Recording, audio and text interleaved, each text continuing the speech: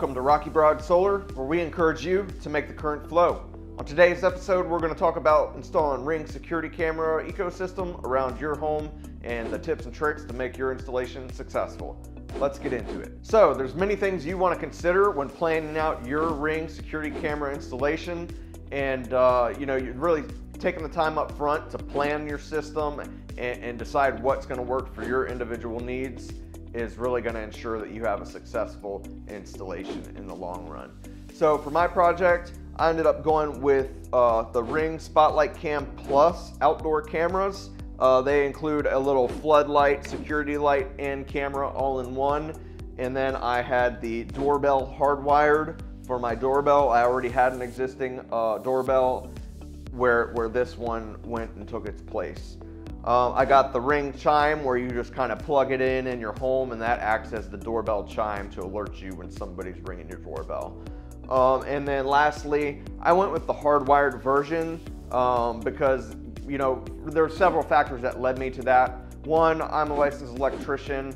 I don't mind doing electrical work, and really I wouldn't want to be spending my weekends and my time getting on a ladder, replacing batteries, charging batteries.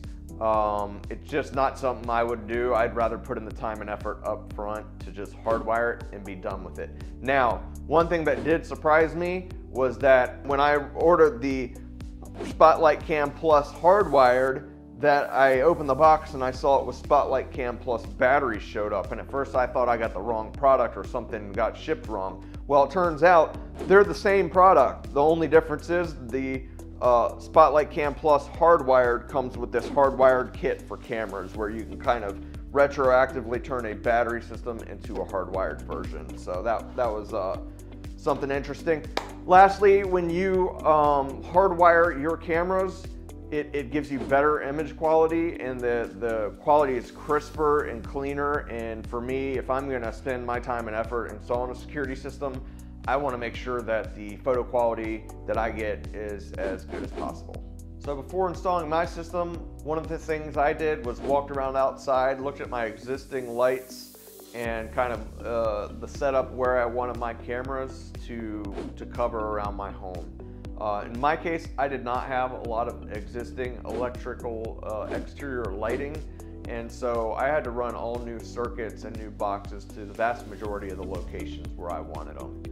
A lot of you at home may have existing floodlights that are in a good location, and in your case it's going to be much easier. You can just take the existing floodlight out, replace it with a Ring security camera floodlight, and you won't have to pull that wire or run new electrical. Wanted the cameras to cover all of my major entrances to the home, so in that case that was the front doors, the back porch door, and the basement door. But after that, I really had a lot of areas where, they were uncovered, they were unlit, and at night, if I'm walking around my yard, I want to be able to see, and that's been something that's kind of annoyed me about this property for quite some time. And so I went ahead and bought 3 additional Defiant LED motion sensor lights to install. One, so that if I'm walking around at night, I can see what I'm doing basically anywhere around my home. And then 2, even though those aren't security cameras, in most cases a bright motion light is going to deter anybody that's really snooping around or up to no good. Thirdly, those lights are very affordable and inexpensive, and really once those lights are in place and wired up, if I do decide to upgrade in the future to more Ring security cameras, I can easily just swap them out, and I really won't feel that bad about it due to the price for the LED lights. So if you don't really have a lot of electrical experience and you're not comfortable wiring up high voltage electrical current, hardwiring your system may not be the best option for you. Everybody's needs are different, and everybody's individual expertise are different, and so wiring up electrical is not really something to be taken lightly. It is dangerous and it can kill you. So if you're just kind of a average Joe at home wanting to install some cameras around your house, those battery versions really aren't that bad. I mean, it's really, you put it together in a couple minutes, mount it to the wall, and you're done, and you have a security system. And you know what? So what if you don't get crisp, clean quality? You know, you can see what's going on. You know when someone's there. You can make out people and cars, you know, regardless of the image quality. Now, if you're replacing an old doorbell with a new Ring doorbell hardwired, one thing that you need to do is hunt down your existing doorbell transformer and find out what voltage it is.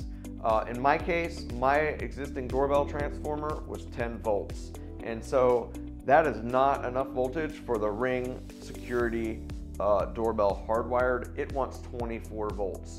If you're not sure if you can locate that doorbell transformer, generally you're just going to be hunting down a 2-wire low voltage wire in your attic or basement or wherever it may be. You find your transformer and it's going to be etched into the nameplate on the back what kind of voltage it provides. So in my case, I got a Defiant tri-volt transformer. This kind of covers pretty much anything you need as far as low voltage. In my case, I used the 2 outside terminals to get 24 volts, but it has 3 terminals that, you know, depending on the 2 terminals that you decide to choose, you can get an array of different voltages. So once I determined where I wanted my cameras at and my security lights, I went ahead and climbed up in the attic and kind of crawled around and made sure that I could actually get Romex wire to those locations. You know, before you start drilling holes, you really want to make sure that you're sure that it's going to work the way it is, because once you drill a hole, you know, it takes a lot of time and effort to patch it up if you need to. So I kind of determined the best places where I could definitely get to. I pre-drilled a pilot hole and went ahead and used a 4-inch hole saw and a right angle drill to drill my holes. After the holes were drilled, I went ahead and pulled my Romex wire from the exterior up into the attic to my central junction box, where everything is going to head down to the basement and eventually to my critical loads panel. One critical component, if you're not an electrician and you're not used to pulling wire, buying one of these wire spoolers is really going to be in your best interest. They make them where they can hook on a 2x4 stud, which is what a lot of contractors use for new construction, because there's always studs around a new construction home during the electrical phase of pulling wire. In my case, I just used the sort of floor standard mount where as you pull wire, it unspools it. So you're not going to have a rat's nest and have everything tangled up. It's all going to come out in one nice, clean, straight wire that can be stapled in. It's going to be nice, neat, and pretty, and it also saves you from needing really a second hand. So for my project, I installed a dedicated 15 amp single pole or 120 volt circuit for my security installation. And so the wire that ran from that 15 amp breaker ended up being 14 to Romex.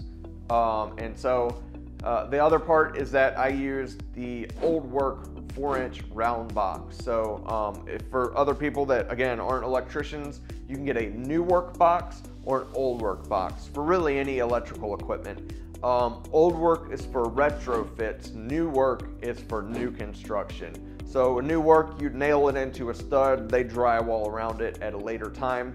For old work, right, that's where you already have a home built and you're trying to install it retroactively. Those, you drill the hole, you put the box in, and you use a screwdriver or an impact driver, and it rotates some little locking tabs around that goes and squeezes on to your plywood or drywall or whatever medium you're working with. For wiring up your cameras, it's pretty basic. Basic electrical. You're connecting your bare copper to ground or green, your white to white, which is your neutral, and your black to black, which is your current carrying conductors. Now, if anything I'm saying here is confusing to you, you may want to look into hiring an electrician for your specific installation. So once I had all my hardwire kits hardwired in, next I moved on to installing the actual Ring Spotlight Cam Pluses. I made sure they all had the batteries in them, because when the power is out, while my home is not backed up with solar and batteries, I want those cameras to continue to function. So they will still function based on battery power. And then once I have my critical load sub panel backed up with solar and batteries, I will have the ability to just have that running hardwired at all times. So once I had all my hardwired kits installed and wired up, I moved on to installing the Spotlight Cam Pluses. I made sure that I put the charged batteries in them first. And you know, I played around with everything on the kitchen counter, read the instructions, and made sure I knew how everything went together before I was up on the ladder, just to make things easier. It is very simple, couple minutes, and you know, you'll have it down pat. So I installed all my security cameras and moved on to the doorbell hardwired. Now the doorbell hardwired needs a little more room to get to terminals and wire than your average old doorbell. And in my case, that wire was not long enough. So I installed a little 6-inch jumper, used some Wago connectors to connect the existing wire to my little jumper, and that gave me plenty of room to get to the terminals without putting any stress on the wire or the Ring doorbell. I built a little piece of trim around it. It doesn't look that great, but I plan on getting a new storm door for the front of my house in the near future, and at that point I'm going to redo all the trim around the door regardless, so I just you know, cut a little piece of scrap trim to suffice for now.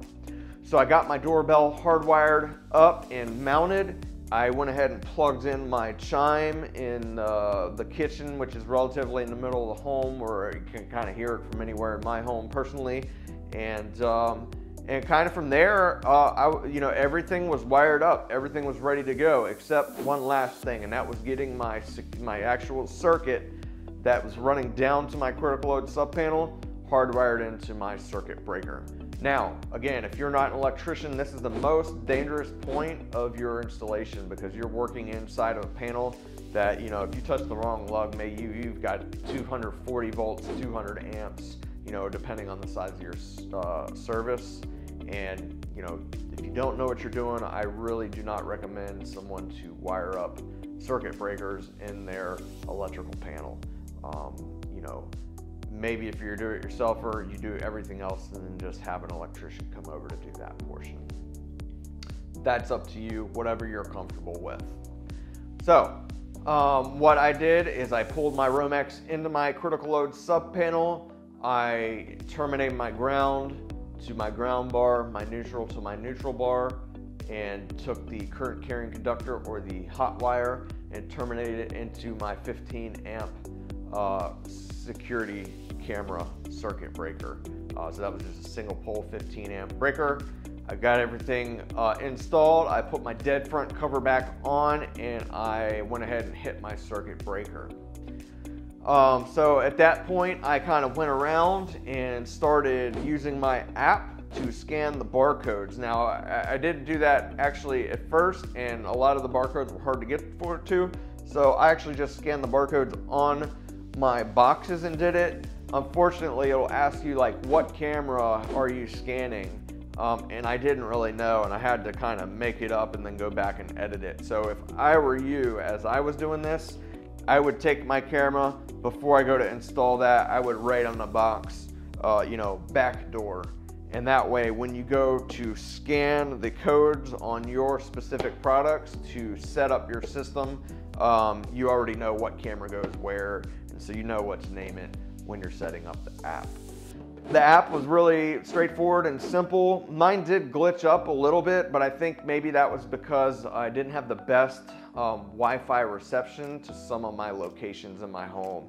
So I actually had to kind of reset, turn my phone off and on, it really took a while, but after that initial setup time, everything went smooth. So, you know, I got everything set up on the apps. I got everything installed, and you know, then I just started kind of walking around the yard, playing with the system, testing the motion capabilities, and just kind of getting used to the app. Again, it's pretty straightforward, really user-friendly and easy to use, and you know, I'm not going to really go into too many details about that specific part. So after a few weeks of using the Ring products, you know, I'm pretty happy with the installation. Now I am going to come up on my 30-day kind of mark soon, and that's when I'm going to have to subscribe to the Ring subscription in order to get kind of these bells and whistles such as saving your videos and things of that nature. I do plan on subscribing to that and just kind of getting the most out of my security system.